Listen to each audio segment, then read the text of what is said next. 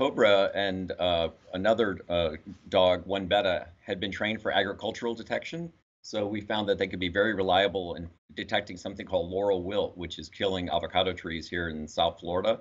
And so we knew they were reliable for that.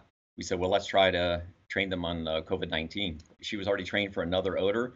It only takes a few weeks to really get them proficient to a new odor.